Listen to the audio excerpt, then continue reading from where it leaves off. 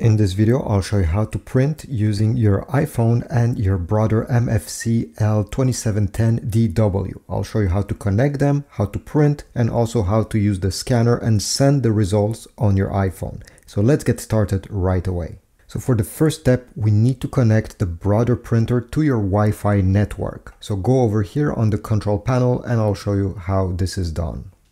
And we're gonna press the menu button, this one. Then we need to use these arrows to navigate through the menu. Go down another time, another time, another time, until you see network, number 5. Then press OK. Go down in this menu until you see WLAN Wi-Fi. Press OK.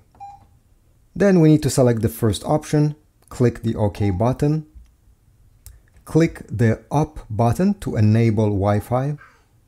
It will now search for every networks that are around the printer, and to shuffle through them, click the up or down arrow. Once you see your Wi-Fi network name appearing on the screen, press OK. Now it's time to type the password.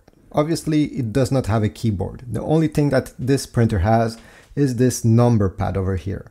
You're gonna notice it also has letter for each numbers. Let's say you want to type a number, well, go ahead and type a number. If you want to type a letter, press the number pad associated with the letter you want to type. Let's say I want to type a U multiple times. So for a U, I'll press once, twice, 3 times, and the letter U will appear. If you want to type a symbol, click on the star.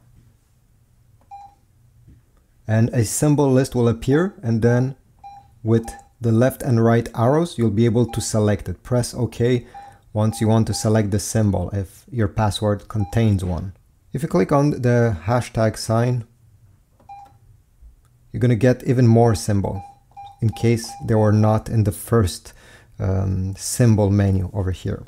If you want to type a capital letter, let's say I want to type capital K, I'll press the number 5 a few times until I see capital K. Here we go. If you want to erase, press the clear button. To go to the next character, you simply need to press the right side arrow after you type it. So let's say this is number 9, this is what I want. I'll press right, and then I'll be able to type the next number or letter of my password. Once you're done typing your password, press OK. Then you'll see Apply Settings. Press the upper arrow here to confirm, and it will start connecting. Once it's connected, you're gonna see Connected. Press OK. Then you're gonna go on the App Store and you need to search for the Brother Mobile Connect app. It should look like this. There's many different Brothers app for different printers, but this is the app that is compatible with this specific model. So go ahead and download it. Open the app. Once the app is open, press Next. Here you can press the skip button. Click I agree. Press OK. Next. Allow. OK. And now once you get this over here on the bottom of the screen, by the way, if you don't see it, press on Add Machine and you should see these options. Press on Register your machine. Wait a few seconds. If you see something appearing, press Allow. And then you should be able to see in this list, I mean, it's not a list, it's just one thing, your Brother printer. Click on it.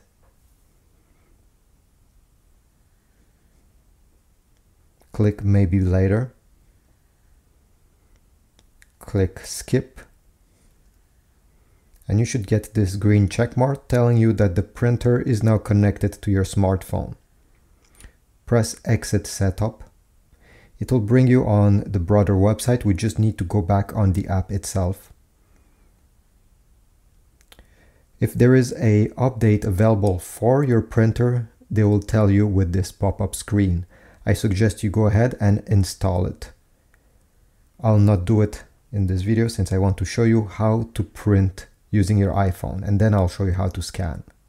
So on the top here, you're going to see your printer, and if you click on it, you can also see how much toner is left. Very useful. and other informations. On the main page of the app, to print, you simply need to select Document Print. Choose a file that is located on your iPhone that you like to print. Then from this screen, you see there's a cogwheel. Click on the cogwheel and make sure these settings are okay with you. So the paper size, I'll print on letter size. So I'll leave it like this. How many copies? Fit to page layout, most people won't touch this. Then you have two-sided if you want to print on both sides of the paper. And finally, if you have a document with multiple pages, you'll be able to select which specific page you want to print in case you don't want to print the whole thing. Once you're done, go back.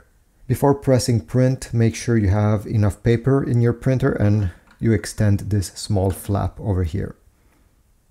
I'll press print, and usually it takes just a few seconds.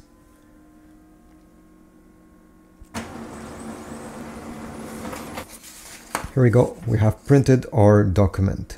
Now let me show you how to use the scanner. This printer has two different scanners, one basic one here and one on the top. If you have multiple pages you want to scan at the same time. I'll show you both. So if you want to use the normal scanner, the flatbed scanner, open the lid this way. And here you need to place your document. Let's say I want to scan this. Put it facing down with the top of the page towards the left side.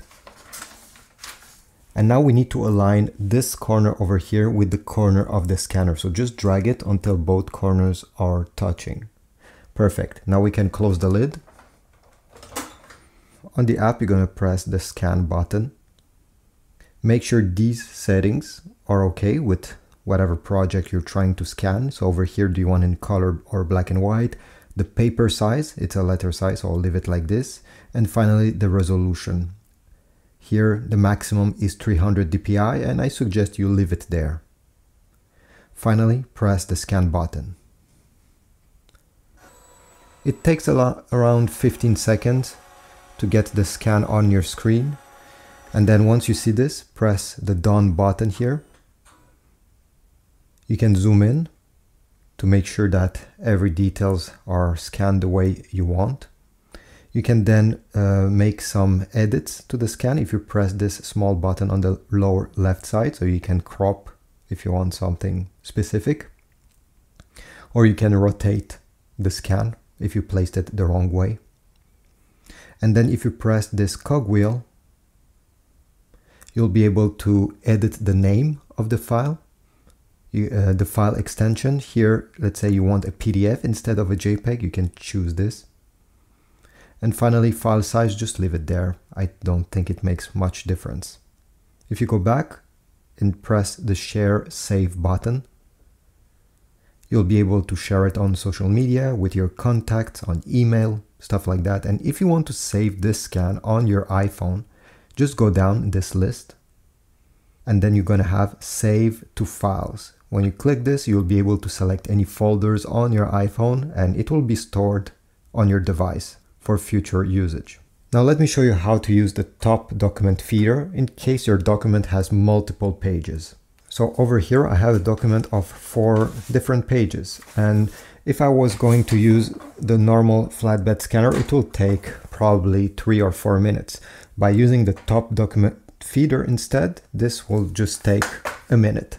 So align your pages, put them facing up like this with the top part towards the left, glide them over here.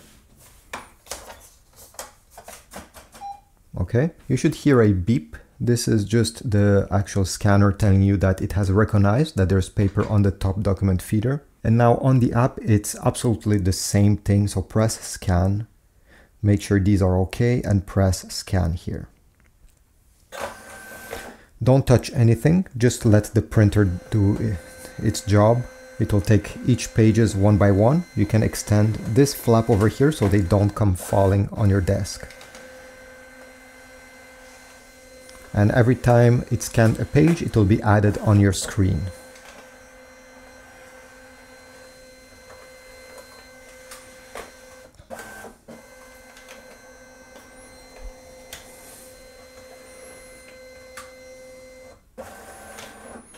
All right, and now the only difference here, you can press done, press the cogwheel here, and if you want all these pages to be combined in one single PDF document, don't forget to choose file extension PDF. If it's JPEG, obviously it will be saved in 4 different JPEGs. And many people don't want this. They want all the pages in one single document, so make sure you choose this option. And then this is it. Press share save the same way you did with the first option, and you'll be able to share it or save it on your phone. This is about it. I hope my tutorial was helpful. If so, please leave a like, subscribe, and I'll see you in the next video.